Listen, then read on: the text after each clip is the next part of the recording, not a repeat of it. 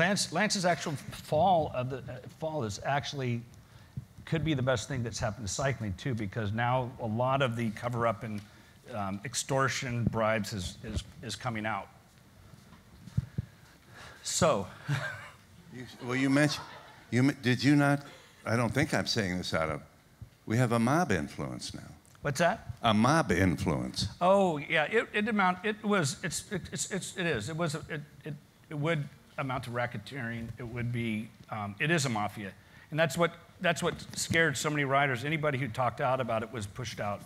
And imagine, I just want to just put this in everybody's mind. When a rider who's 19, 20 years old goes to a team, he's going there because he's got a passion for the sport he loves.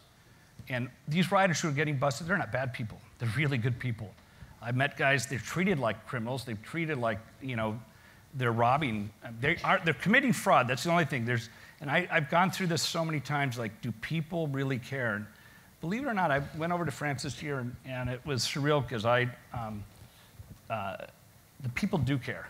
And I was the only one that stood up for about the last 10, 15 years that say, this is what's really going on, and this has got to stop. And it really wasn't about being an angel and saying I'm better than somebody else. I looked at it from the rider's perspective, saying, these guys are dying.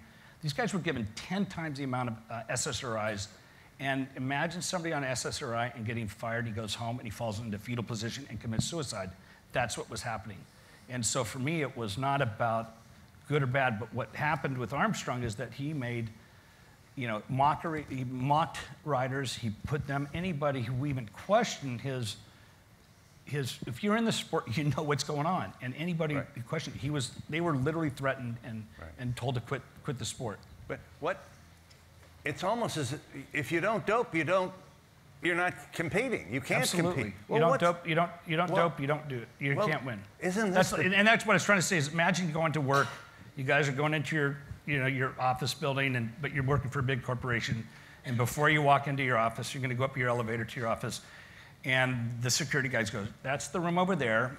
Before you go up, you put your arm out, you get hooked up onto an IV, and you're given 20 different drugs in order to work at this company. And that's what these riders were faced with. Right. And who should be forced to do that? Right.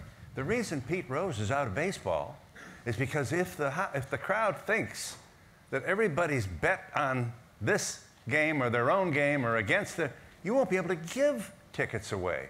So what is the future of cycling? It's a complicated one. I think there's a huge movement. I believe there's technology.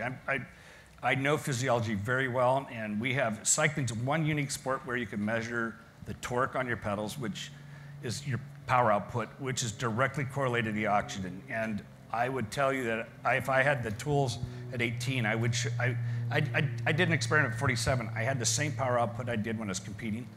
Not quite as skinny as I was then, maybe 2 pounds heavier.